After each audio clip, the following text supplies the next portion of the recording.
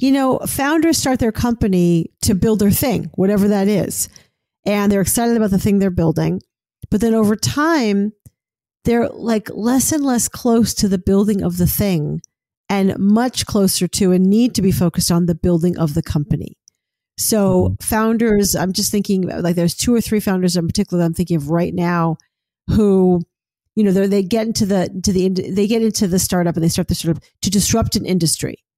And someone I just got off a call with just this afternoon, he's very excited about all the success. They're completely overachieving their success. They're like a Series D startup, not really growing up, overachieving.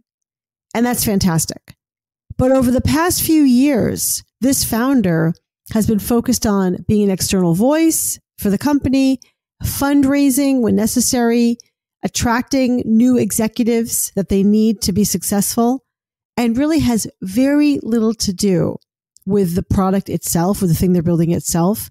And it continues to be a source of grief for him. Like, as in, that's why, that's what he wanted to do. And so the company is succeeding and the company is going to achieve his vision.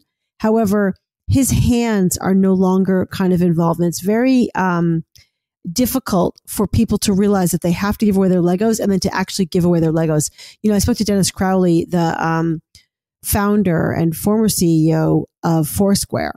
And what he told me in my book was, which I put in my book, was, first you give away the things you don't like. So he gave away operations, and that was okay. He didn't really care about the legal stuff. He didn't want to really budget or learn to make payroll. That wasn't his thing.